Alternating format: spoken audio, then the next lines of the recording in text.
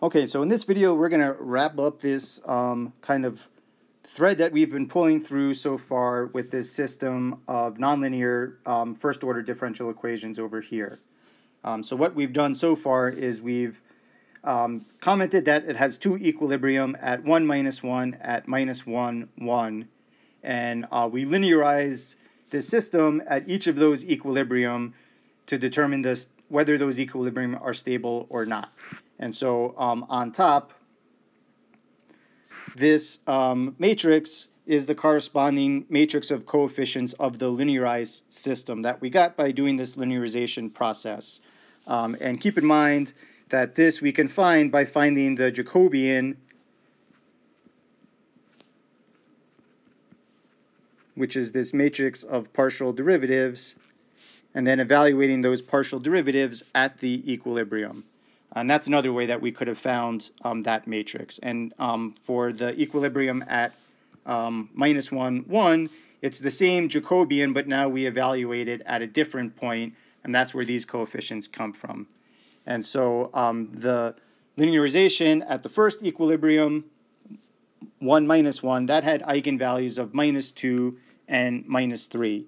And so let me just say that the eigenvalue of 2, its corresponding eigenvector is 1 minus 3. Excuse me, that was an eigenvalue of minus 2. And the eigenvalue of lambda being minus 3, that actually has an eigenvector of 0, 1. So it's a good exercise for you to verify these eigenvectors. So this is what we talked about on the previous week. And so for the second linearization at the equilibrium minus 1, 1, the eigenvalue of positive 2, that has an eigenvector of 1 minus 3/5. And the eigenvalue of minus 3, it also has an eigenvector corresponding to it at 0, 1. And so the point of all of this is if we want to get an idea of what this looks like in the phase plane, well then we can piece these two things together. So up top, if I circle all of this stuff, what that would look like is if I go to 1, minus 1 over here, then what we can see is that there's one direction, namely moving straight in the vertical direction. So we have one eigenvector over here corresponding to lambda equals minus 3, and that one goes down. And we have a second eigenvector that has a negative slope. So I'm not being too particular with the exact slope, but for the eigenvector corresponding to lambda is minus 2, that one also would go in like this. So we know with that, so we kind of know what the phase plane looks like, at least locally, really close to 1 minus 1. And we can say the same using all of this information. We can get an idea of what it looks like over here when x is minus 1 and y is 1. And so now we still have this eigenvector at 0, 1, which has a negative eigenvalue. So there's a couple of directions where we head into that. And then we have another direction, without getting too precise, where the eigenvalue is positive. And that's why we got a saddle over there.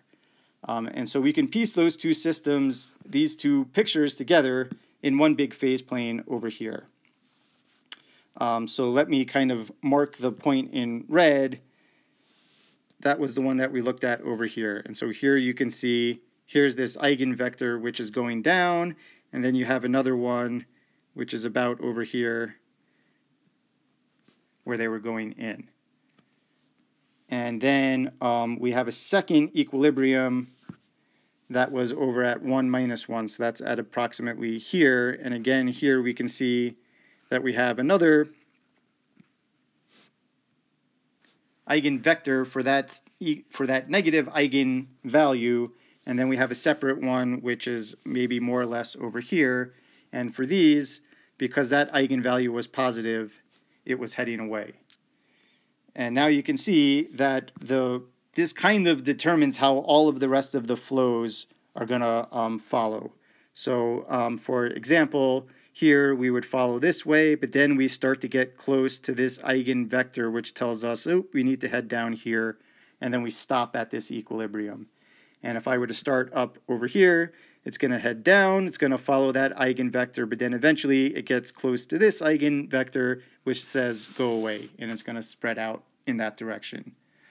So now once you find all these equilibrium and you understand how things look near each equilibrium, then you just start to patch them together and you can piece together the full approximate phase plane.